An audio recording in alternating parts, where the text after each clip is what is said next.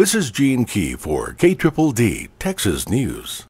From KVUE.com, the Federal Emergency Management Agency has expanded its wildfire disaster declaration area for Texas to include 119 counties.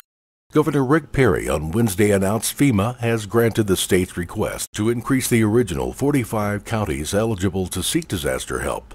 Perry's office says the updated disaster declaration extends the wildfire's incident period through August 29th. Texas has responded to more than 26,000 fires that have burned more than 3.9 million acres. The governor's office says state and local response costs are estimated at more than $330 million.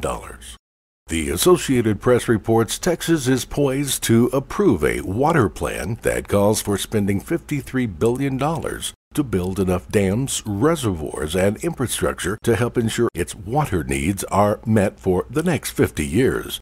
But the plan's author, the Texas Water Board, has no power to ensure its strategies are implemented. Implementation is up to local officials who say budget cuts have made infrastructure improvements too expensive.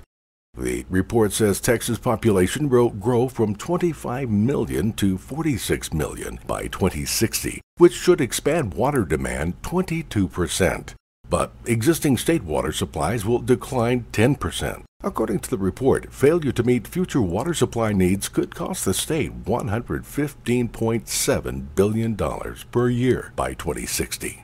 From San Antonio, the Associated Press reports a judge has sentenced a retired Army major to 2 years in federal prison for laundering $400,000 in property received from a military contractor while in Kuwait during the Iraq War. The Justice Department said 45-year-old Charles Joseph Boy, Jr. of Georgetown, Texas, was sentenced Tuesday in San Antonio. If you would like the latest Dumas, Panhandle, and Texas news on your mobile device, you can follow KDDD News on YouTube. Simply search KDDD or Gene Key on Facebook or Twitter. This is Gene Key for KDDD Texas News.